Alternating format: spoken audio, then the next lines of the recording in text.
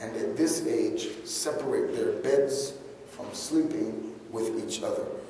Prophet makes it very clear that, look, at the age of 7, children have reached that age to where they can begin being encouraged to make the salat. But the salat is not wajib on them yet. Why does Allah make the salat wajib on the human beings only when they've reached the age of being baligh, of maturity?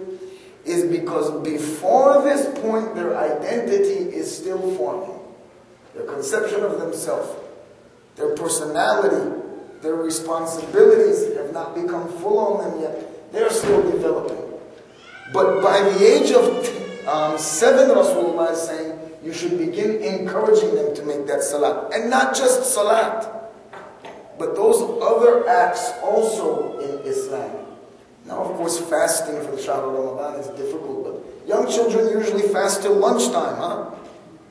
It's at this age that we should begin encouraging the children to participate in Islamic affairs. And the reason for this is that it's at this age that they're becoming self-aware. Becoming aware of themselves and their surroundings and the influences on them. But by age 10, then Prophet says, and he's saying this regardless of male or female, then you should seriously admonish them. Now by age 10 for females, usually it's wajib on them by this time. They're wearing their hijab, they're making their salat, and it's wajib. But even for boys, the Prophet is saying by age of 10, it should be seriously recommended to them.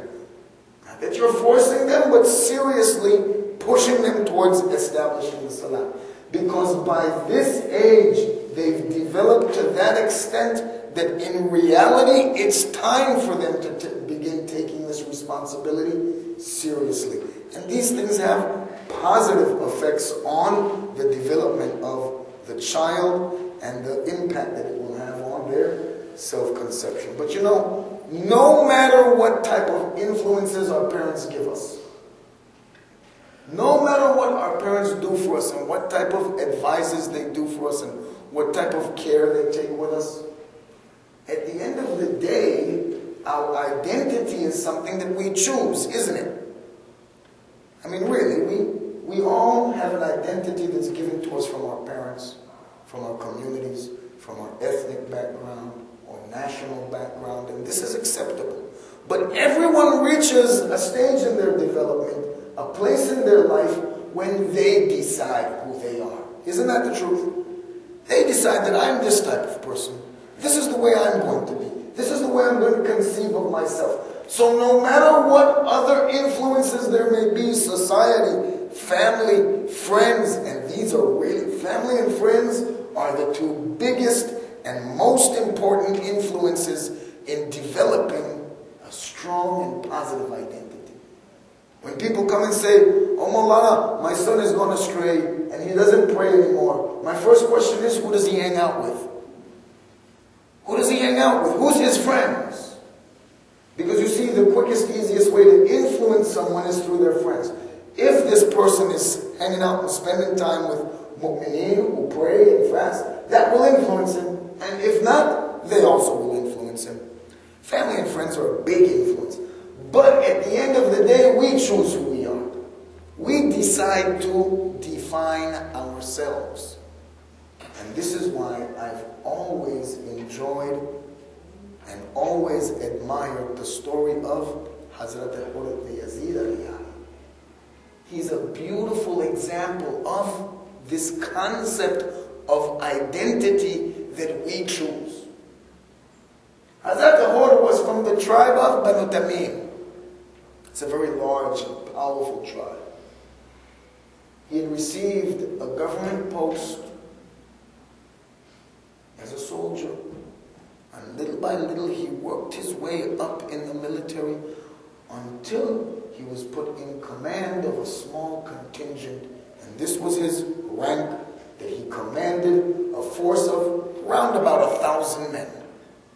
I don't know what we would call that in today's military terminology, but this was who Hur was.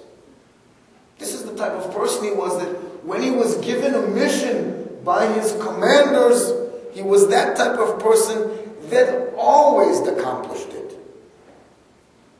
He was described by those contemporaries of his day as one of the bravest men of Kufa.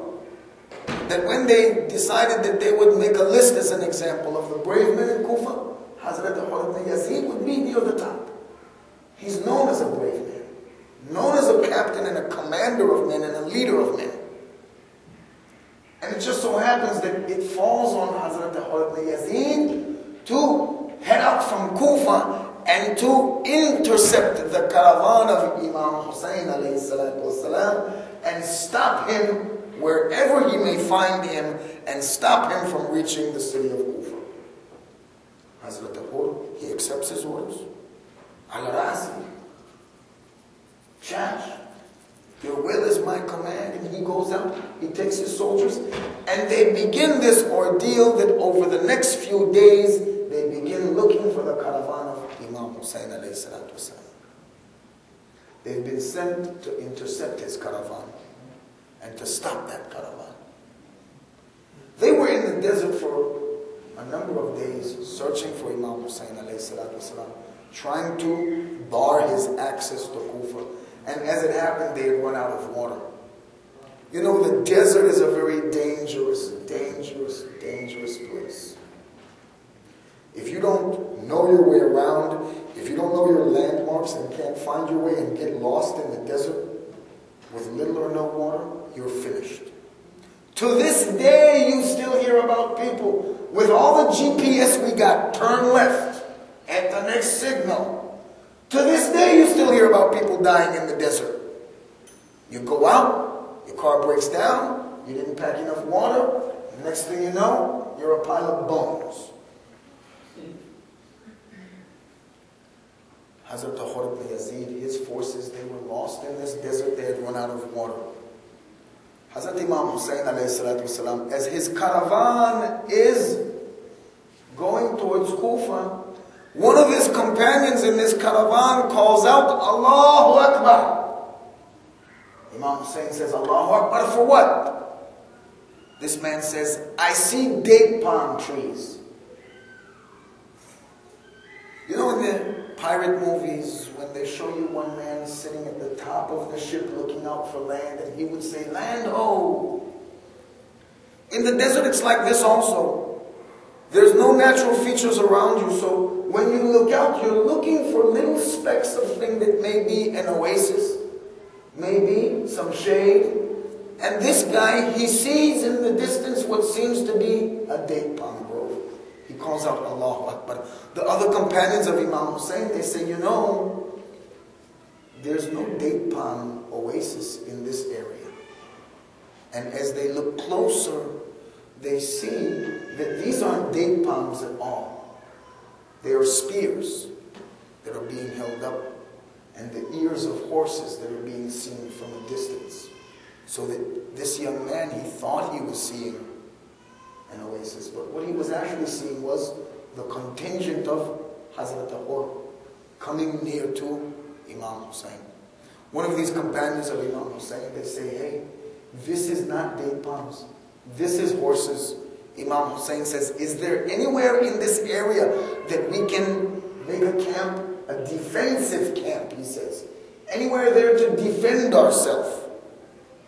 There was a little hill called the Husn, just a little distance from them. And Imam Hussein turned to his left and began moving towards this hill. As his caravan reaches to this hill, the contingent of Hazrat Nooruddin Yazid arrives. And they were under orders not to arrest Hussein, not to get bay'ah from him, but to stop him where you find him and then send message to us. So even members of Ahlul Bayt alayhim salam, they say that when this contingent of Hur arrived, that they arranged themselves in front of Ahlul Bayt alayhim salam. That the horses were snorting in the faces of the caravan of Imam Hussein. And that their flags, their banners were fluttering over the heads of Ahlul Bayt. This is how close they came to that assembled caravan of Imam Hussein. And they stayed there in this way